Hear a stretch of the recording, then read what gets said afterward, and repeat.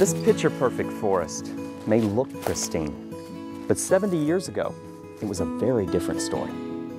The Clemson Experimental Forest is over 17,000 acres of woodland that has risen like a phoenix from an environmental disaster to a globally interconnected and regionally critical center of biodiversity.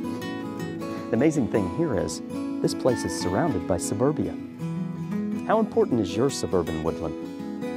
I hope you'll join me on today's expedition as we explore this remarkable working forest here at Clemson, where the Blue Ridge yawns its greatness.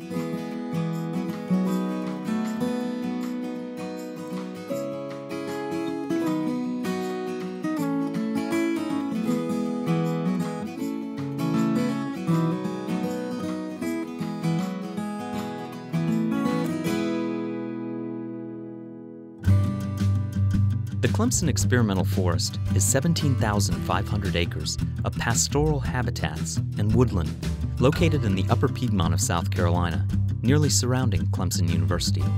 The forest was largely the vision of Dr. George H. Aul, a Clemson agricultural economist.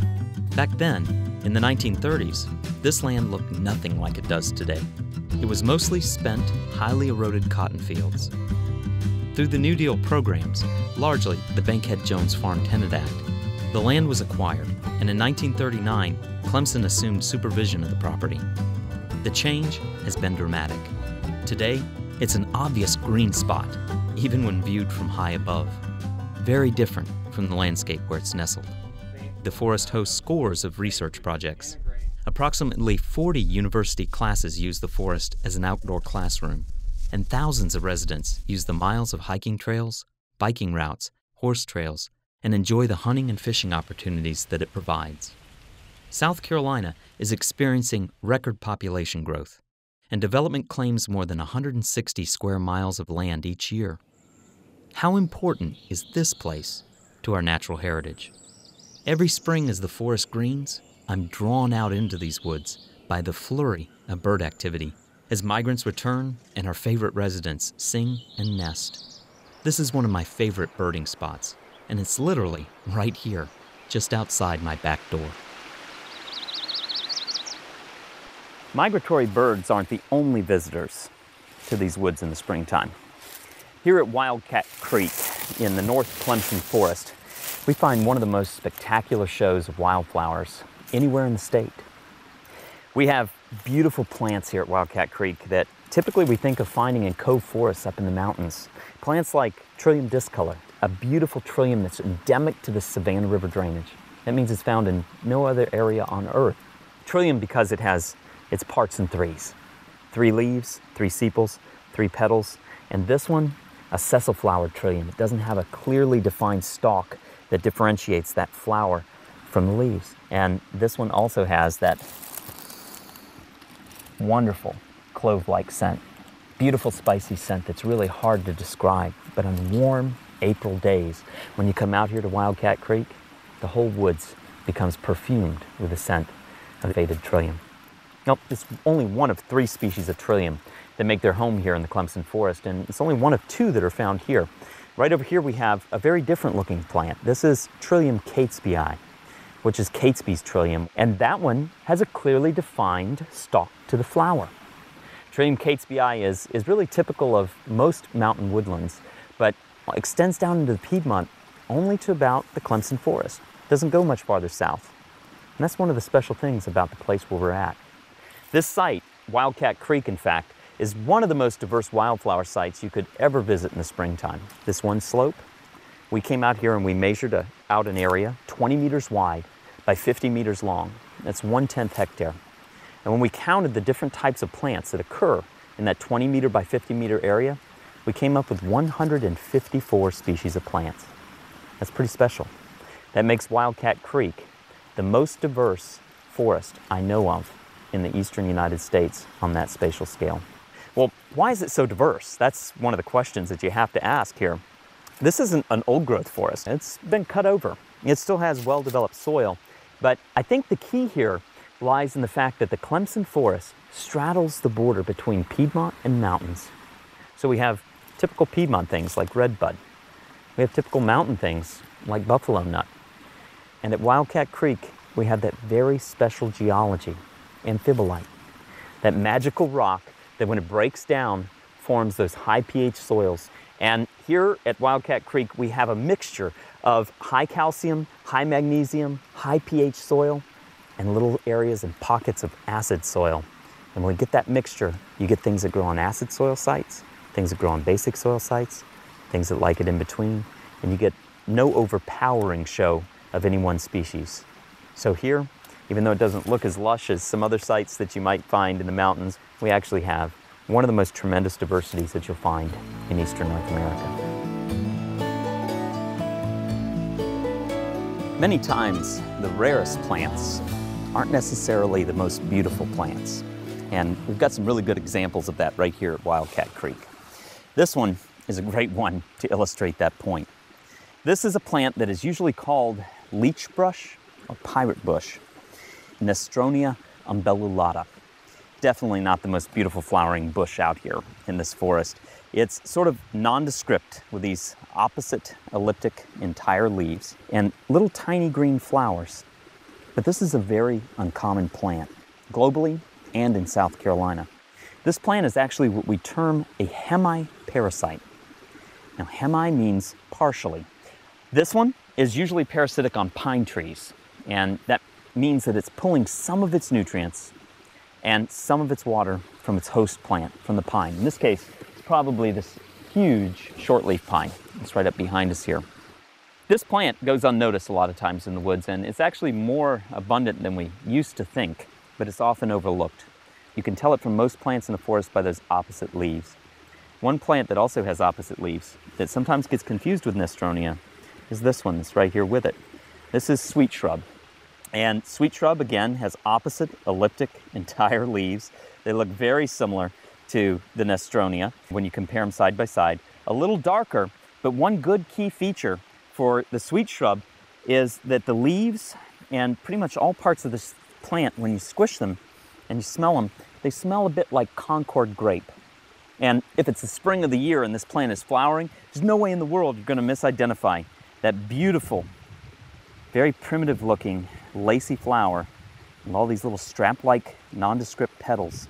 Either they smell beautiful, they smell like Concord grapes, or sometimes they smell like dead rotting fish or rotten meat. And both of those scents apparently are there to attract the primary pollinators of this plant, which in this case are flies. But again, a lot of the rare plants that are here are not the most beautiful plants you see here. Things like the Biltmore's carrion flower, and one of my favorites out here, the Seneca snakeroot, Polygala seneca.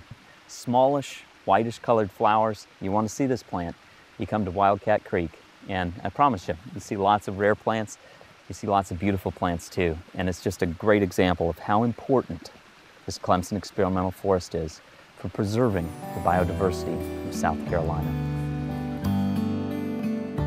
Tracts of undeveloped land, even suburban woodlots, can be extremely important habitat for birds. To explore the importance of the Clemson Forest to bird life, I meet up with my friend and colleague, Dr. Drew Lanham, Clemson University ornithologist, and we head out into the forest for a morning filled with birds. Been to Wildcat Creek many a time, but never to look at birds. Usually it's to look at plants, but this time of the morning there's birds everywhere around us, including what has to be unmistakable. Yep. Jet black wings, just, well, scarlet red body, scarlet tanager. Scarlet right? tanager. And just an absolutely gorgeous bird, just putting on the full show out here. That bird is high up in the tree, and that's where I usually see him.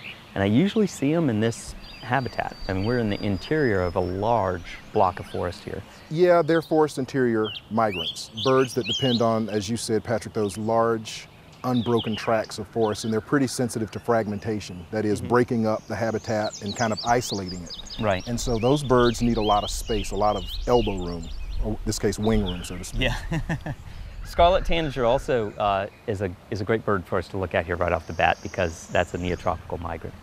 Yeah, and neotropical migrants really are this whole class of birds that we're concerned about, because they really kind of live these two disparate lives. Part of their lives they live here in North America, breeding, But most of their lives they spend down in the tropics. Yeah, northwestern South America this is flying back to, right? Yeah, he's way down there, so I mean that brightly colored bird really fits in with that tropical avifauna. Yeah. But making a tremendous trip back here just probably a couple of weeks ago across the Gulf, braving all of the things that can knock a bird down, this bird is back here doing its business. Amazing. The fact that these birds are really living two different lives, one here and one in the tropics, makes conservation pretty difficult with these, doesn't it?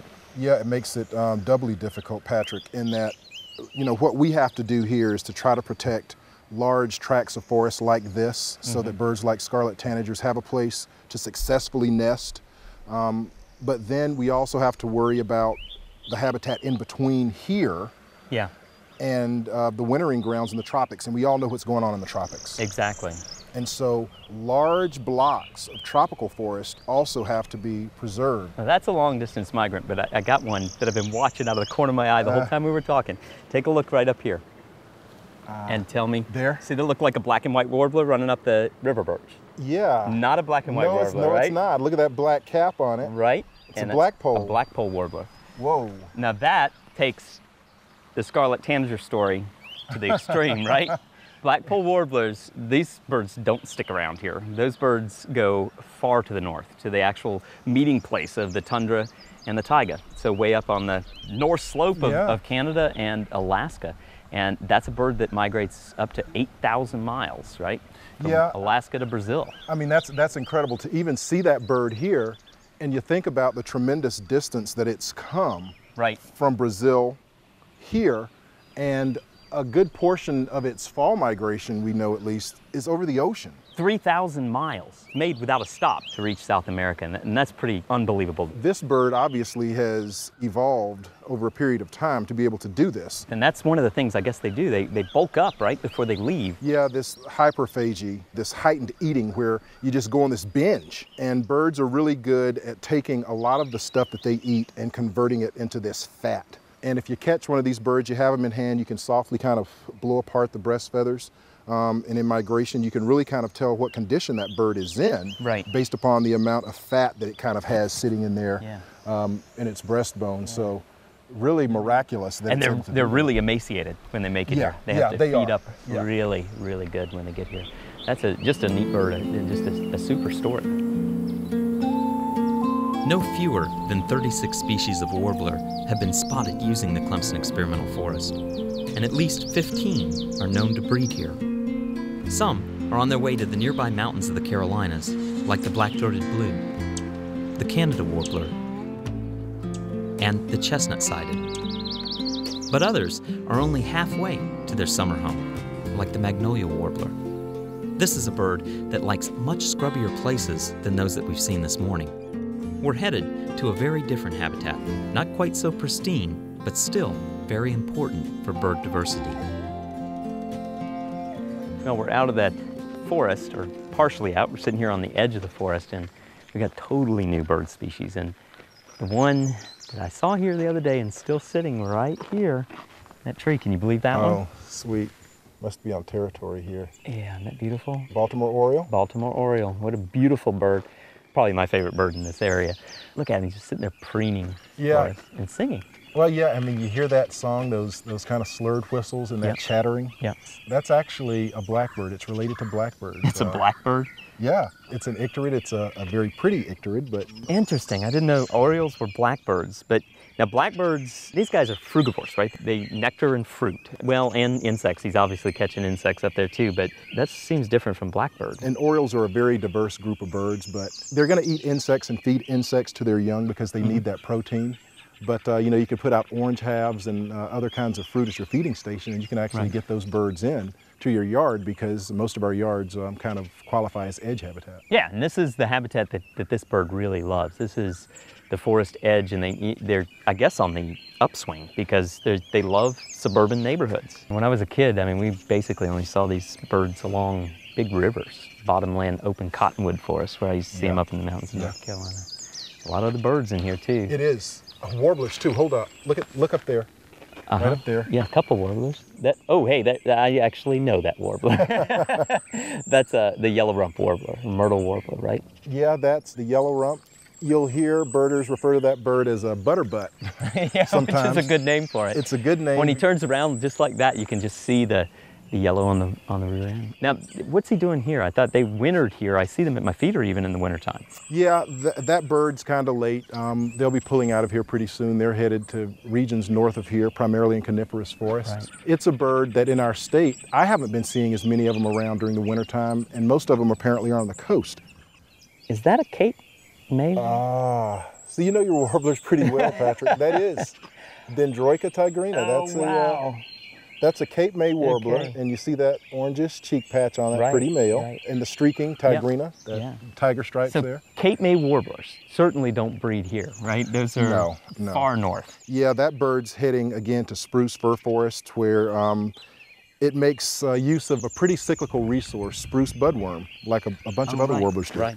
I know that bird because we get them on campus occasionally, some springs, but I don't see it every spring.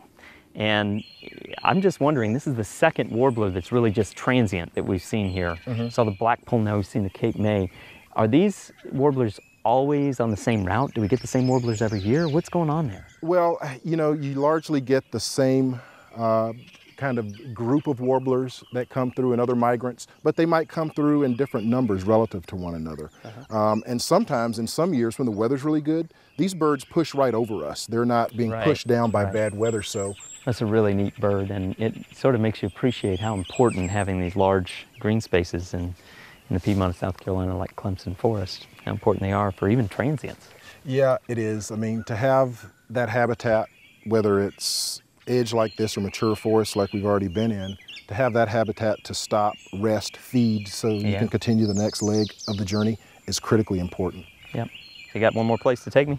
Yeah, but Patrick, it's not going to be quite as pretty as the places that we've seen here, but it's going to be real birdie. Cool. The comedian among the warblers has to be the yellow-breasted chat. It's so odd that we're not even really sure that it's a warbler. The strange calls and displays, combined with the yellow breast, give it its common name. Well, Patrick, we're in a place now that's not much to look at, but it's really important for bird life. Yeah, it's one of these scruffy areas and second growth forest and early successional community. And what we mean by early successional community is it's a place where the canopy's been removed. And a lot of times we look at these places and we think it's been devastated. But in fact, I mean, this is a place where you find some of the most beautiful birds in North America and in the world. And they're important bird habitats. Well, extraordinarily important because they provide so much structure. All of this scrubby stuff that you see here, from grasses and forbs down low to shrubs and then a few young trees, provide a lot of different levels for bird to exist. Yeah, and we've got birds singing all around us here, even though it's getting a little late in the morning now. But right up here, this has got to be one of my favorites, right up in that little red maple over there. Just beautiful. I guess they've just molted and changed color, because it's hard to believe that that American goldfinch is the same goldfinch that comes to my feeder in the wintertime. Well, wild canaries is what people have called them in the past, but that lemon yellow color and those jet black wings are just exquisite. And those birds, a lot of people mistake them in the wintertime for a different species because they're really drably colored. Right. And they're the only finch I know of in this area that actually changes color. In the eastern United States, they are. American goldfinches really aren't setting up territories early like other birds are, and that's because they depend on a pretty unique and not exactly attractive food source. Come on, it's pretty to me. Thistles, right? And actually kind of an attractive species. It's not totally ugly, and certainly it attracts some beautiful, beautiful birds. These finches love it. And because it blooms in late spring through summer, I guess these finches delay their breeding to correspond with when food's available. Yeah, when food's available, but they also take that down and they use that in the nests. And so it makes a nice, soft, cushy nest for the young, and they're getting a food resource out of it too. So a very cool bird and a very cool plant that, you might pull it up, but if you want to keep those beautiful goldfinches around, you need to keep a few thistles around in the neighborhood too. Patrick, hold on, right up here. This is the bird that I cut my teeth on. That buzzy little song up there on that branch, it's kind of out of place, but that's a prairie warbler. That tree's in the middle of all of this stuff. Right. And so that bird is just taking advantage of caterpillars and other insects on that fresh green foliage. But again, that bird is probably going to make a territory and hopefully a nest somewhere in this scrubby early successional habitat. That bird is actually one that is currently in decline. It is, along with quite a few other early successional birds, birds that depend on this habitat that we're standing in the middle of. Prairie warblers, yellow-breasted chats, birds like that need these ephemeral habitats. Ephemeral means short-term or short-lived. They're not here forever. Yeah, I mean, you know, when a forest disappears, whether because man cuts it down or whether a storm comes in and takes it out, you have a few years where that habitat is really suitable for something like a prairie warbler or a chat. So you need grass seeds and you need scruffy areas. So keeping a little bit of this early successional community in your neighborhood is essential if you want some of the most beautiful birds in North America to be among the birds that visit your backyard. Absolutely. Well, I've got a songbird of my own I'd like to show you. Something that lives in a little moister habitat. So let's take a look. Go take a look at that. It's a nice big water snake taking off there, isn't it? Yeah, found the perfect sunny spot. Yeah, but check this out, Drew. I lied to you. They're not really songbirds, but I sort of consider these to be the warblers of the stream. Those are just indescribable, aren't they? Yeah, I'm trying to figure out which crayon out of my box of 64 I would label these fish with. This is absolutely incredible. What are they doing here? Well, this is a breeding aggregation of yellowfin shiners. And even though we call them yellowfin shiners, here in the upper Savannah River drainage, they have orange fins. And a beautiful little kind of smoky bluish white mask on the face. And it's just one of the most beautiful shiners that exist anywhere. And they're actually probably the most common shiner here in the upper small tributaries of the Savannah River. Natropus lutepinnus, even the scientific name means yellow fin. And these guys, the brightly colored ones, are all males. And you'll notice they're all clumped around this little pile of stones. And that pile of stones is a nest. Just like cuckoos lay their eggs in other birds' nests, these guys are actually laying their eggs on the nest of another fish. In this case, it's the bluehead chub, which is a very common, large, minnow-like fish that lives here in these streams. And the chub actually builds that nest. These fish are attracted to that nest and spawn over top of the nest. And the chub itself will provide protection for the nest because it patrols this area and will keep predators away from the nest. So it actually protects the eggs of these shiners. Now, unlike cuckoos and cowbirds, they're not going to push out the chub's eggs out of that nest. They're just in there breeding on top of the chub's nest. They're not going to harm the chub. They're not going to harm the chub's eggs at all. So it's just amazing. These guys will color up like this only for a few days, a few hours. And you have to be out here this time of year, late April through May, really to see this. And you have to be here at just the right time to catch these guys. But man, when they're fired up, it's really something else, isn't it? It's like fire in the water. It really is. Absolutely beautiful. We'll let them continue spawning, but that's really one of the true miracles that you find out here in the streams in the Clemson Forest. Thanks for showing it. Yeah. One of the great things about the Clemson Forest is that it's not very far away. It's right at the border of the university, close enough that we can become intimately familiar with its resources. It's a place you can take the time to enjoy day after day. Well, my graduate student, Matt Johnson, found something pretty cool right here yesterday, which he instructed me I had to look at. When he turned over this rock, he found something that's still there, a big mass of eggs. And if you look at these eggs up close, pour a little water on them, keep them wet, and you'll notice that they're moving. Well, these are eggs of a very large salamander, one of the most aquatic of the lungless salamanders that we have, the black-bellied salamander. It's Desmognathus quadrimaculatus. That's a salamander that I usually think of being up high in the mountains. But Clemson Experimental Forest is located right there at the transition between the Piedmont and the mountains. So we get species like black-bellied salamanders, Metcalf salamanders, Ocoee salamanders, seal salamanders, all those things that we think of as being in the Blue Ridge, we get them down here in the upper Piedmont. Many of them are right at their extreme southern limit. The Jordan's or Metcalf salamander is at not only its southern limit, but also its elevational limit, down below 600 feet here. So it's just incredible. These mountain things are able to make a living here, really where their range peters out, the ends of the range and at the edge of their tolerance. So a very neat salamander, and it's one of the reasons why this experimental forest is so important. We have many, many miles of headwaters that are preserved here, and each one of these headwater streams here in the North Forest supports populations of salamanders at the very limit of the range. And those species at the limit of the range are oftentimes the most important ones for dealing with changes in the climate and dealing with the creation of new species, speciation. So yet another reason why this Clemson Experimental Forest is so important. Miles and miles of neat, clean headwaters. In total, over 200 miles of streams are found in the Clemson Forest. The streams, like the forest, have seen changes, declining with the near loss of the forest in the early 20th century, and now thriving again. Even some long-gone residents, like the turquoise darter, are making a comeback, thanks to a helping hand from Clemson researchers. Change has always been a part of the forest. Join me next time as we continue to explore a changing landscape in the jewel of the Upper Piedmont, the Clemson Forest.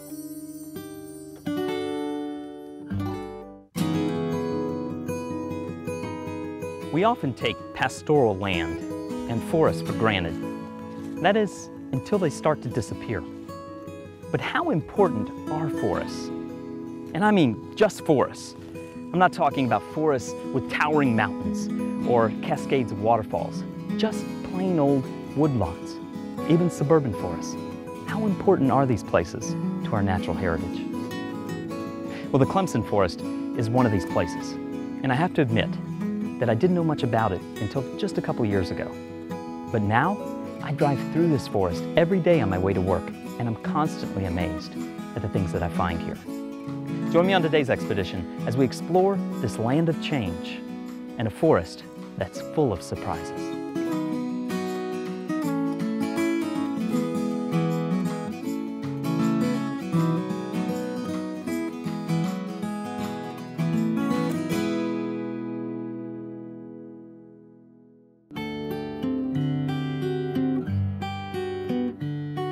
Change is the one part of nature that you can depend upon. And change has operated dramatically in the Clemson Experimental Forest. The forest is 17,500 acres of working woodland and pastoral land acquired during the New Deal, largely through the Bankhead-Jones Farm Tenant Act. This region was decimated, worn out, and heavily eroded farmland, but you'd never know it by driving through the forest today. It looks natural, and it looks recovered. But the scars of poor land use remain. To get a very rare glimpse into the Piedmont before European colonization, you can visit the all-natural area. This natural area is named for the man who led the charge to acquire and protect the Clemson Forest, George H. All.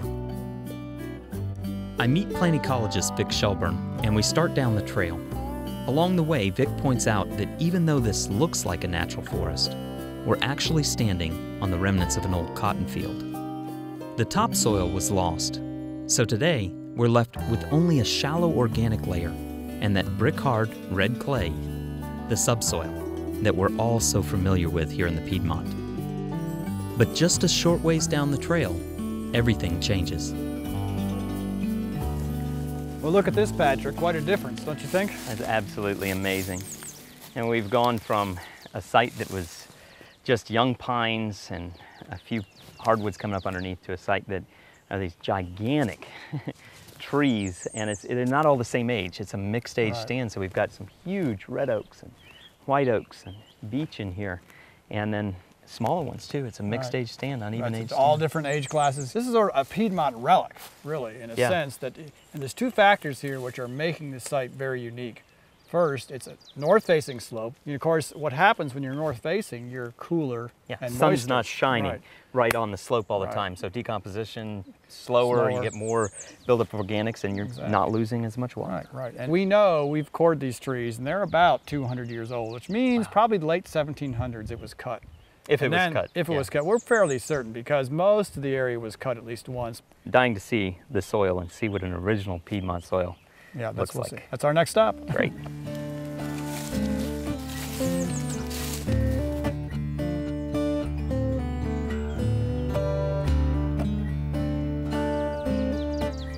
Now this is one of my favorite things about living here in this part of South Carolina and being able to enjoy the Clemson Forest. This time in the spring we get flowers on our painted buckeyes. And what color are the flowers on painted buckeyes? Normally pink around here. Pink around here. That's right, but this is special. Normally, painted buckeye flowers are green. And a lot of people look at these pink flowers and they'll use the North Carolina wildflower book and they'll say, oh, they're reddish pink. They must be red buckeye. And they think this is the true red buckeye, which is Aesculus pavia. It's not. This is Aesculus sylvatica, but it has a little bit of pavia in it. This is an example where because red buckeye has those red tubular flowers, it's pollinated by hummingbirds. Absolutely. Red tubular flowers attract hummingbirds. These things flower in the spring when ruby-throated hummingbirds are migrating.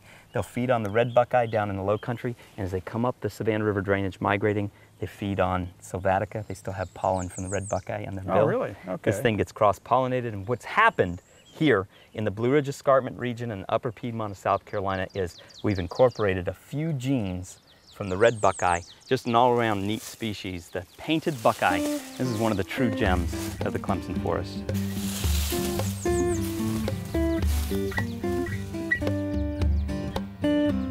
Well, Patrick, I told you a little bit of a lie. I said this area hadn't been disturbed at all, but actually, about 25 years ago, we created a nice big soil pit here so that we could show people. And because it's north-facing, it's steep, and it wasn't cut, we have a really beautiful soil profile to show you here. Right. And it's obvious here that if you just grab hold of some of this topsoil here. Oh, yeah, it's something that we all wish we had in the garden. I mean, my gosh. Brown, coarse, friable fluffy, soil. Easy for roots to penetrate, and you can see the roots have definitely taken advantage of this situation. So we lost how much soil with agriculture here in this part of the state? At least a foot in this particular situation. Now, it's probably anywhere from 6 to 12 inches of soil that we lost. It's down in the ocean now. Yeah. Long gone and not, you can't get it back except by the long-term process of soil building. So here we have a foot, 2 feet of topsoil of a horizon. So we're talking about 1,000 years per inch. Yeah, and it's got a long way to wait. That's a long way to wait till we get back to this. Yeah, very rich soil.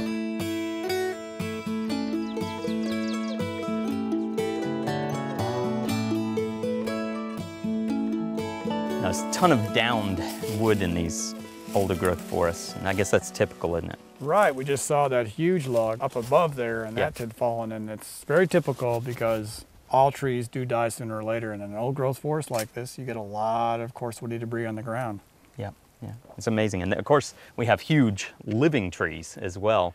And the monarch of all these in here has got to be the American beech. Exactly. Very shade tolerant, needs the shade of other trees to grow well, and this one's been here a long time. Yeah, sort of proving that this has been here undisturbed for many, many years. I mean, this is one of the slowest growing trees we have. Right. And to get a tree this size, I don't even want to guess how old no. this giant old beech is. But what amazes me about beech trees is no matter how far away from a trail or out in the wilderness a beech tree is, eventually somebody's going to carve their name on the side of it. And it stays there a long time because the bark is very slow growing. So whoever TR and JG are, I hope they're having a good time. They probably had their 50th wedding anniversary by now. Easily.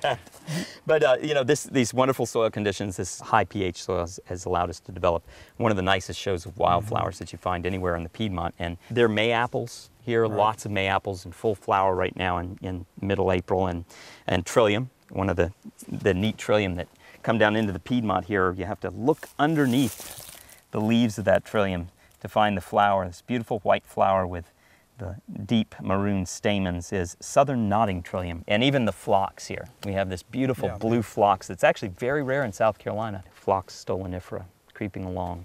This is common name, I guess, is trailing phlox. It's an amazing place, and all year long we'll see a procession of wildflowers from these early spring species right on through summer and right into fall. Yeah. One thing after another that makes this one of the greatest natural areas that I know of in this part of the state, and one of the real gems. It's a Heritage Trust area and a Society of American Foresters natural area also. Fantastic. So it's a great place to come and visit. The all-natural area is only one of the many surprises that you can find here in the South Clemson Forest. I drive through this forest every day on my way to work, and one of my favorite stops is along 18 Mile Creek, home to some of the most incredible wetlands that I know of anywhere in the Piedmont. As we move up the 18 Mile Creek drainage here in the South Forest, we enter an area that's absolutely littered with large and just majestic wetlands. Most of these are beaver ponds. They're natural wetlands, but they're created by a creature. They're created, in this case, by a beaver, of course. And when you look out here on this beautiful, expansive wetland, you notice there's lots of duck boxes here. This is a great site for wood ducks. You come here pretty much any time of the year, you're guaranteed to see wood ducks. And as I was walking up here, I just spooked out a female and 5 or 6 chicks that came right off the bank here. And the neatest thing of all, these old rotten logs that hang out over top of this water provide home for prothonotary warblers, but they're also providing a nesting cavity for tree swallows. And tree swallows are one of the most beautiful birds that we have in the upstate of South Carolina, and a bird that was only first reported breeding here just a couple years ago. And today, we're finding them breeding throughout this part of the Clemson Forest, almost always on old dead snags that hang out over top of the water, and that beautiful violet green iridescent back and a clean, clear white throat and belly are great distinguishing marks for that species. It's one of 4 swallows that we see here this time of year. Cliff swallows, rough-winged swallows, which are actually sitting right up on the stick out in front of me here, that breed in banks, cliff swallows and barn swallows, the 4 swallows that we have commonly here in the Clemson Forest. Just amazing to me that all of this time that I've been working at Clemson University, I never knew that a site as spectacular and diverse as the South Clemson Forest was sitting less than 2 miles from where I live. The wetlands are full of life this time of year. But May is also a busy time for our slithering friends. And this is one of the great things about being out in the woods in the springtime. It's not just great for birds, it's a fantastic time of year to see reptiles.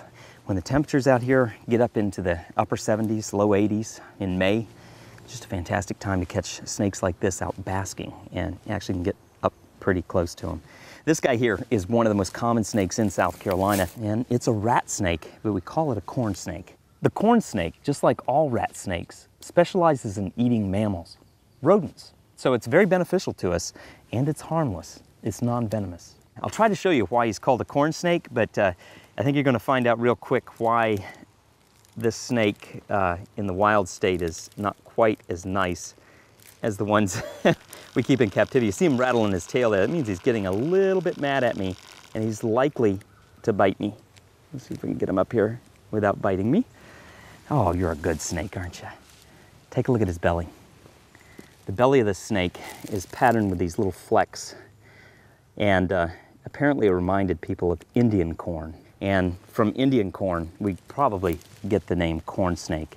It's a beautiful snake, and one of 19 species that's found here in the Clemson Forest. And it's a good example of a widespread species, but we have snakes that are found mostly in the coastal plain, but sometimes found up here in the Clemson Forest region, really at the edge of the range, and some that are right at the southern edge of the range.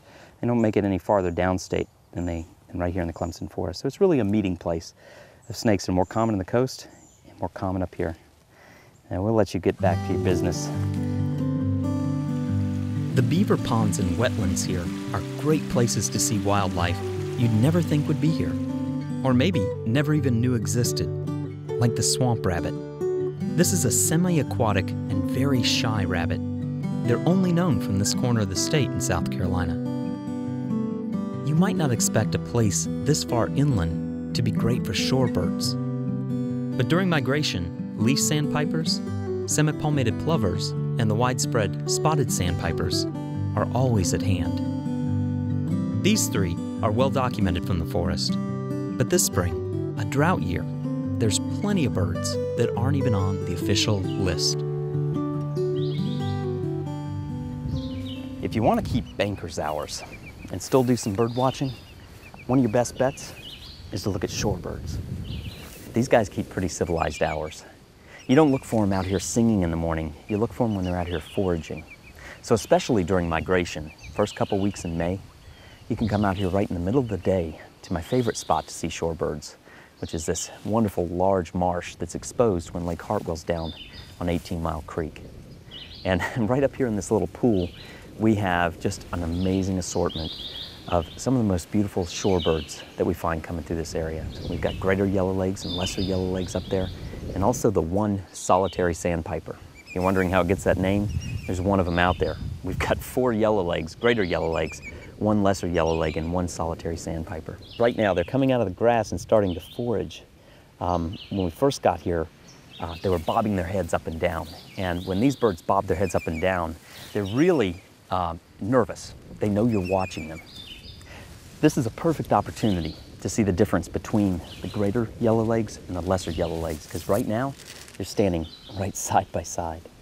That lesser yellowlegs is really out there consuming insects, especially aquatic insect larvae, and we can't really see what he's eating. He's still a little too far away to see what he's grabbing, but those greater yellowlegs, I've been sitting here watching them, seeing something absolutely amazing. These guys are gorging themselves on tadpoles. Look at this guy going right after a big tadpole, trying to stuff it down and getting it down. That's something amazing, because I haven't even seen that listed in the literature as being a major part of their diet. But this year, we've had a little bit of rain in the spring. It's filled up these temporary ponds, provided a perfect place for those frogs to breed, and there's just an abundance of tadpoles here, and that may be why they've stayed here so long. That's really what I love about shorebirds. Super long distance migrants.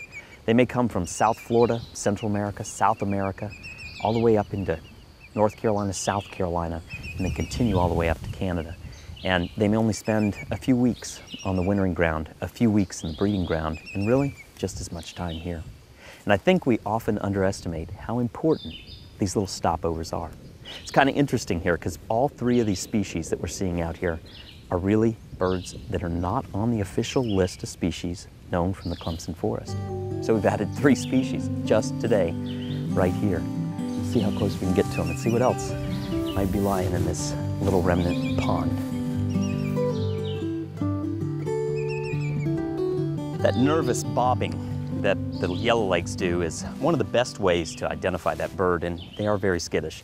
So they flew off as soon as I got close to this pond.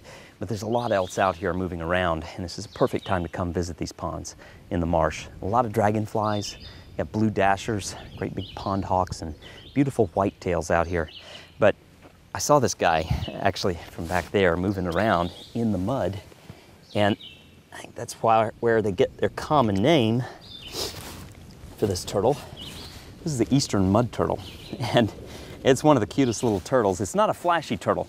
It's not as brilliantly colored as the southern painted turtle that we just saw here in this pond also. Then it doesn't spend a lot of time basking, and it doesn't spend a lot of time up floating on the surface.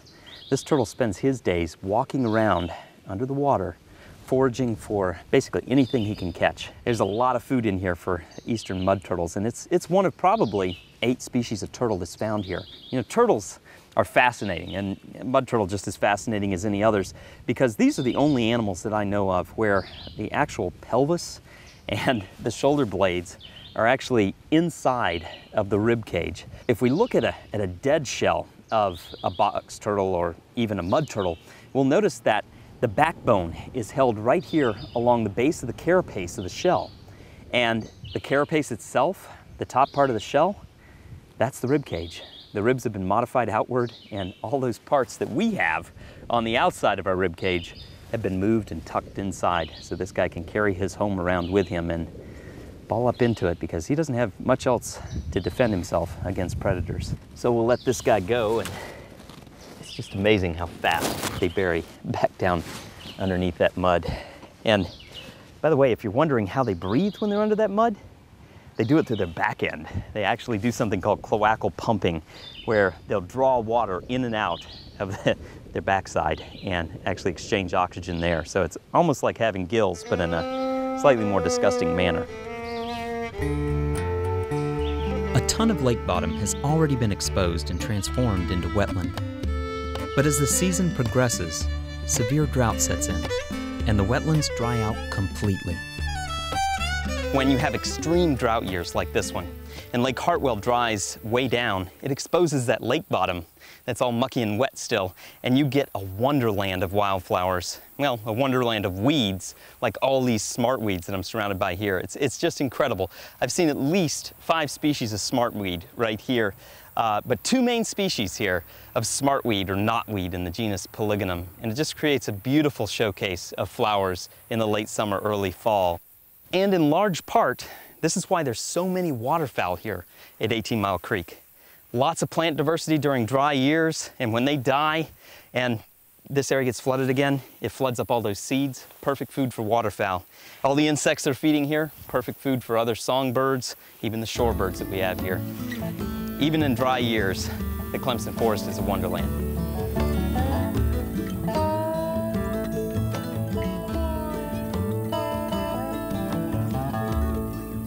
There's almost no water left in 18 Mile Creek, but I saw one of the coolest animals right here. Just saw his head and his snorkel sticking up out of the sand. I'll see if I can dig around in here and find him, because he's really one of the neatest animals that we have.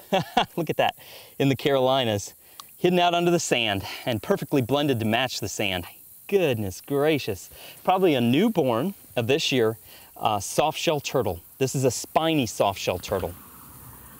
And we call them soft-shell turtles because the shell itself is soft. Soft shells are the only turtles that we have in fresh water in the Carolinas that have a shell that's soft and pliable. He is colored just like a male spiny softshell, and when you feel the back of the shell of a male spiny softshell, you understand why they're called spiny. The back of the shell is covered with little projections that make it feel rough, just like sandpaper. Spiny softshells are uniquely adapted to living in aquatic environments. He's got these really short, strong forearms and back legs, and his feet entirely webbed. Perfect for moving through the water. Another adaptation this guy has is this snorkel on the end of his nose. This long snorkel allows him to stay underwater and only stick that snorkel up to breathe, so he never has to really leave the water. And in fact, he can sit down here camouflaged in this sand and just stick that snorkel up out of the sand, out of the water, and just sit there and wait for something to come along to eat. And one of the most unique, bizarre, and unusual reptiles we have in South Carolina.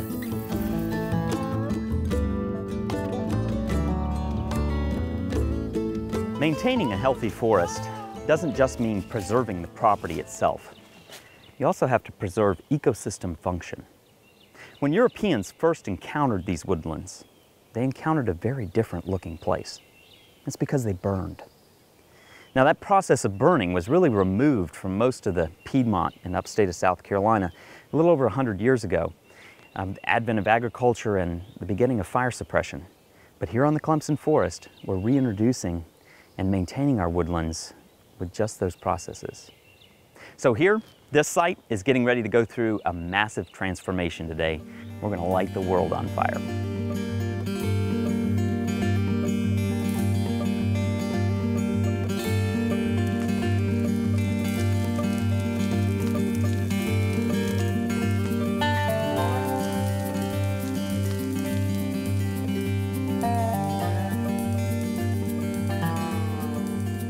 "24 hours after the burn, and while it's still smoking, the place, it looks devastated.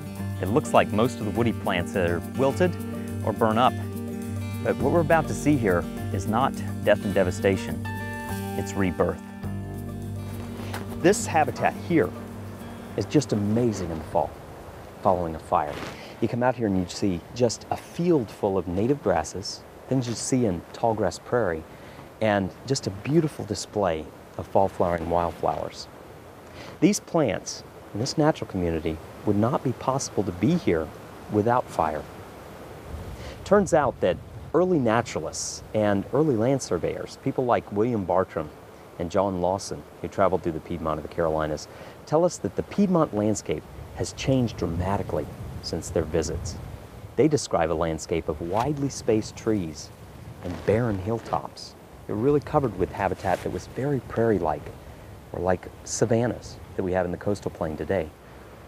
This habitat type is all but extinct in the Carolinas today. Only tiny fragments on roadsides and in power lines and places like this exist. And when you think about flowers that bloom in the fall, native flowers, you probably think about asters. And we have a lot of asters here. But there's one aster here, and to me it's the most beautiful aster in the Carolinas. It's really found in this habitat and nowhere else on Earth. It's right over here, and I think you're gonna love it. Well, this is it. The Georgia aster, Symphiatricum georgianum. What a beautiful plant. Those deep, dark purple petal-like flowers around the outside of this inflorescence group of flowers help to distinguish it. I said a group of flowers. It looks like I'm holding one flower in my hand, but in fact I'm holding many, many flowers. In the aster family, things like daisies, asters, goldenrod, what appears to be one flower is actually a collection of many. It's a composite. So when you play that old childhood game of picking off these petals and saying, she loves me not, you're picking off entire flowers. These flowers around the outside of an aster are actually called ray flowers. In the center, we have this collection of smaller 5-petaled flowers that are called disc flowers. One of our largest flowering asters and one of the latest flowering asters that we have in South Carolina.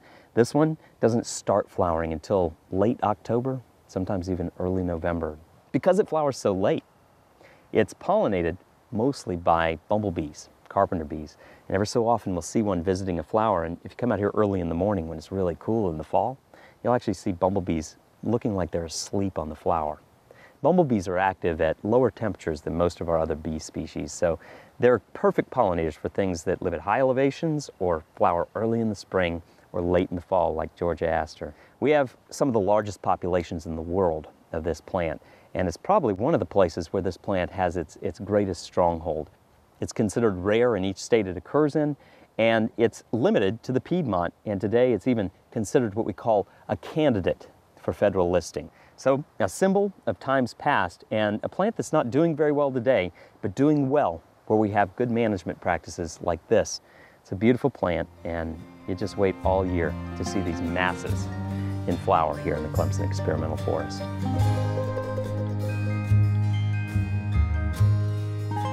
In any season, the Clemson Experimental Forest is a treasure trove of beauty and diversity. Diversity of habitats, but also a diversity of life. Large tracts of forest and traditional use lands are a critical part of maintaining our natural heritage.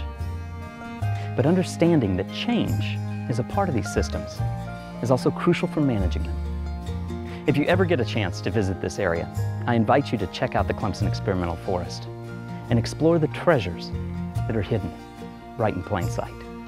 I'm Patrick McMillan, wishing you your own exciting expedition.